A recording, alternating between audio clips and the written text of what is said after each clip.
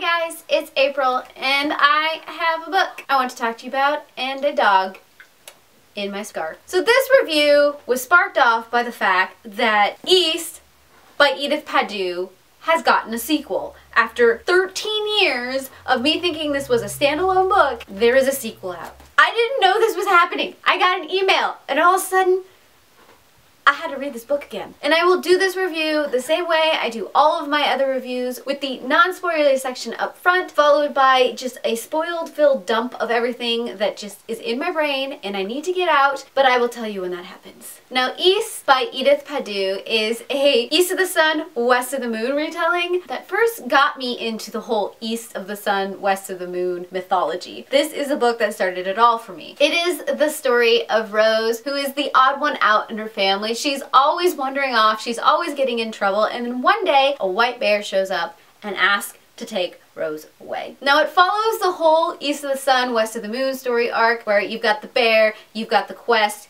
you've got everything going wrong and then things happening. I don't want to spoil the whole plot line, but what I like about East is how it is flushed out. It is told from this perspective of the white bear, it is told from the perspective of Rose, it is told from the perspective of the troll queen, it is told from the perspective of her father and of her brother. All of these perspectives are intertwined and told slightly different so you can get a feel for the characters, and at the same time it gives you a fuller view of everything that is going on. Now I truly enjoy what Edith Pattou has done with this retelling. She has made the trolls in a way that I have never really seen before, and then she weaves Rose's journey in a way that isn't so odd, but is still magical but human driven at the same time. With East of the Sun, West of the Moon, there's a lot of weird things that go on in the original telling of the story, but in this telling, it is more character, it is more human based.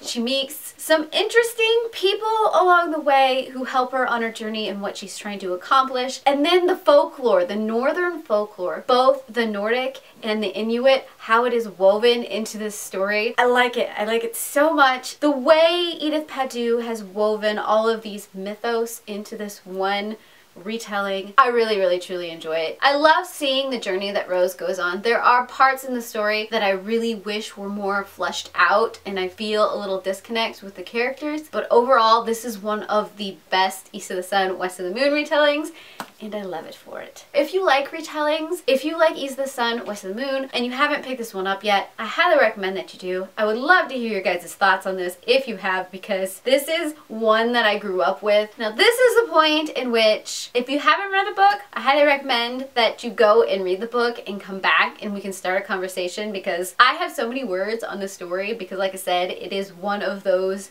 stories that just made me into this avid lover of retellings and of the East of the Sun, West of the Moon story in general. But if you have read it, stick around, I got words. The first thing that I have to mention in all of this is the trolls. The troll queen and all of the structure that Edith Pattou builds up around the trolls in general.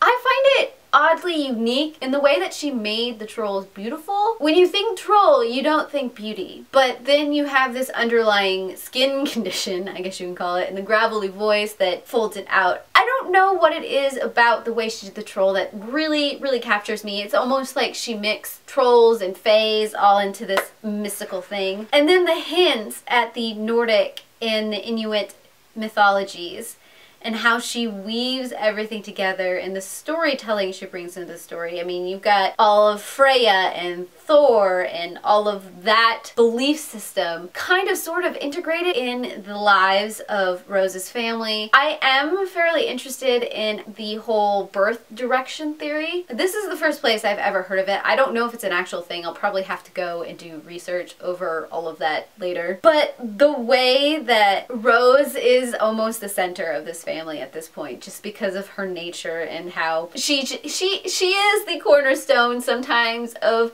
how everyone interacts, but at the same time she is north. I find that how that is built out, she's the center but she's true north. A lot of journeying and a lot of travel is always about knowing where north is, and north being your guide and north being your center focus. I mean, that is compass. That is how a compass works, is you find your north, right?